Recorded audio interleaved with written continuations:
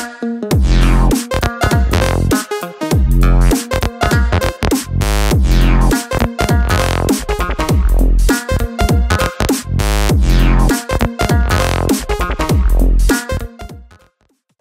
would you say branding is so powerful?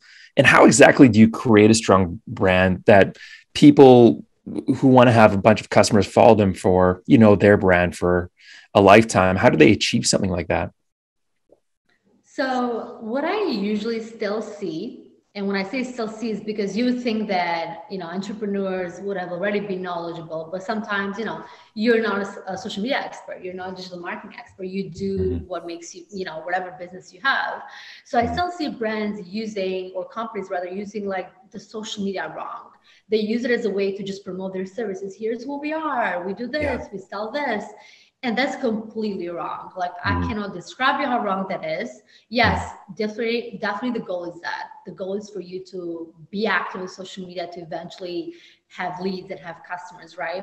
But Mhm. that's not what social media is about. Social media, doesn't matter which platform, is all about community. Mhm. Finding your target audience of community that A can Mhm. potentially relate with your brand, follow your brand because they're learning something, they're being relatable, but also finding your potential customers in that target audience, right? Mhm. So that's what I say branding is so important, because guess what we do when you're like looking for a service? First thing first, you search on Google, maybe you search on LinkedIn, or you search on Facebook.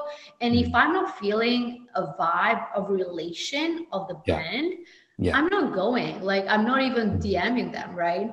Yeah. People literally forget that someone, and this is because I have that sales experience, someone doesn't buy a service because of what your company offers. Mhm. Someone buys a service or your product because of who they spoke to, the account manager, the Mm. first person that got introduced, that Mhm. felt good about it, and that Yeah. made them learn more. Oh, like tell me more. What else you offer? But it's Very not true. because of the product.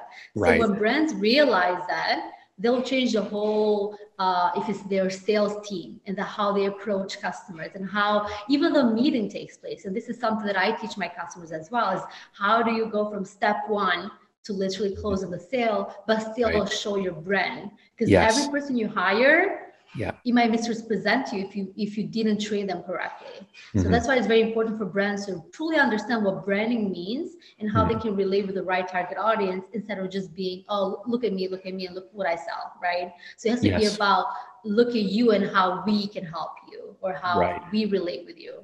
Yeah, that's a really good point, because at the end of the day, everybody's selfish, right? They really want to know, is that famous expression, what's in it for them? And if you can make them feel on an emotional level that you really understand them and you really understand where they're at. And again, that's through finding your target audience. And you're not just like a jack of all trades. I mean, you can be when you get big, like a Walmart, but you kind of specialize. And especially when you're starting out, I think in a saturated market, that's where it's so, so important.